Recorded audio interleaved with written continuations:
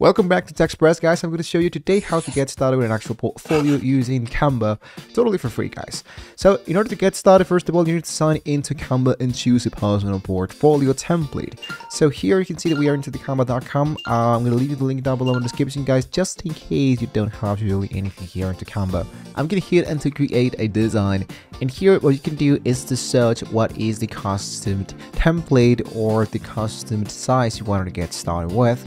Or what you can do is just to focus here and to search your contents into Canva. And here, usually here into the templates, what I'm going to be doing here is to click here and just type portfolio.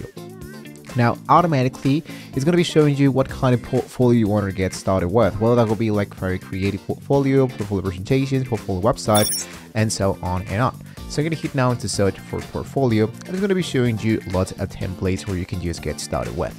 You can start from scratch if you want to directly here into the upper side and create a design, but I can totally suggest to use a template. It's going to be much more faster for you to implement all the elements you wanted to, and then later on you can add your own let's say your own portfolio issues, images, videos, links, and all of that.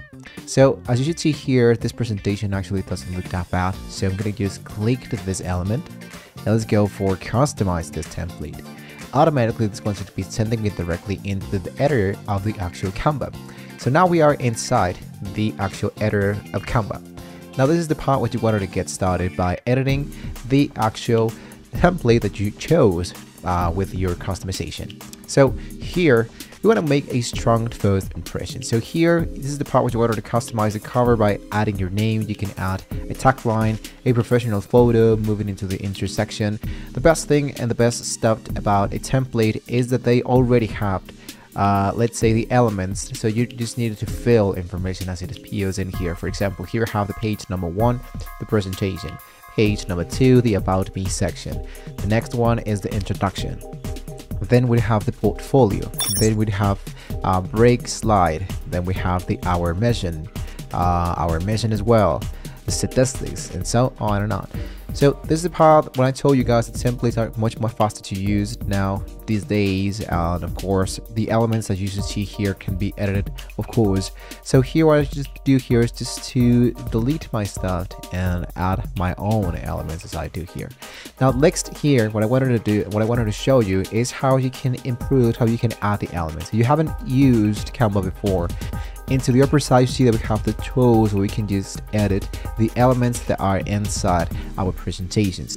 For example, if I clicked into this title, I can edit the font color, the bolding stuff, the different font here, the alignment, the list, the effects, animate, positions, the tribal transparency, and we can even copy or lock the position if you wanted to. Now into the left part, we have the design that we created. We can look out for more designs as we are editing this one. Just clicked into the element you wanted to, let's say, replace it, and automatically it's going to be doing the job as it is. So the about me section can be fitting or can be edited from this one. If I click here into the elements, these are stuff that I can use for my presentation. For example, I can use shapes, I can use graphics, I can use and generate my own image generator if I wanted to, totally for free. Adding photos, video, different audios, charts, stickers, frames, and so on and on. Even I can edit different kind of text. I have my templates. Here is the stuff about my own brand template. Today I don't be focusing a lot on that. Here I can upload my own elements. Here I can draw inside here. And inside the application, you can discover new features that can be helping you to, let's say, do stuff much more faster. For example, use the image upscaler to boost the image quality, for example. So that's totally optional for you guys. Now what I'm going to be doing here is just to do something easy. For example, here how to create a portfolio. I can just delete the elements that I do not want to see. Let's say that I'm going to go and change the name. Let's go for Amanda Walks, whatever. Now here I have the website. I'm going to head into uploads. I'm going to select my image that I uploaded. I'm going to just drop it inside the image that was before.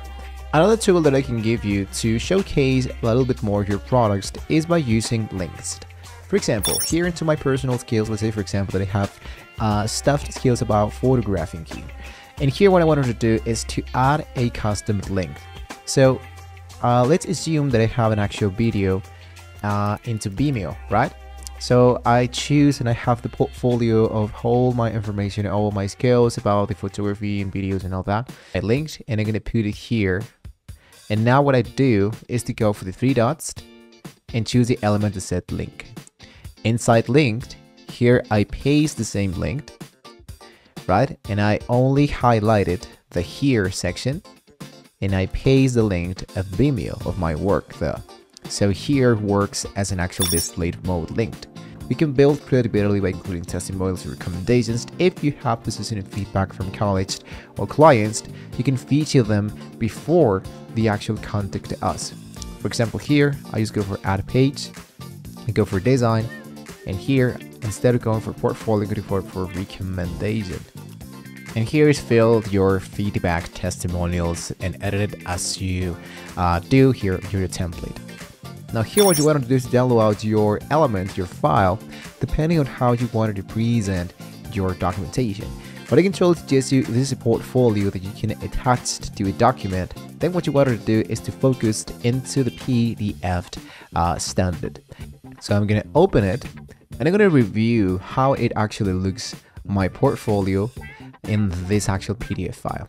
As you can see, actually it looks really professional, it looks really great, and all of the elements looks as it is, of course, really great. If you find that there's something that is not working correctly, for example the link that we created into our PDF or something, a mess is spelled, whatever, you can always come back into Canva, edit those elements and make the show to download it again. So with that being said, guys, we have now reached into the very end of the video. We now have a really great, strong, creative portfolio created into Canva. So don't forget to like and subscribe to the channel for more design tips. And hit the notification bell, guys. We can wait to see the amazing portfolios you create happy designing with Canva. See you soon.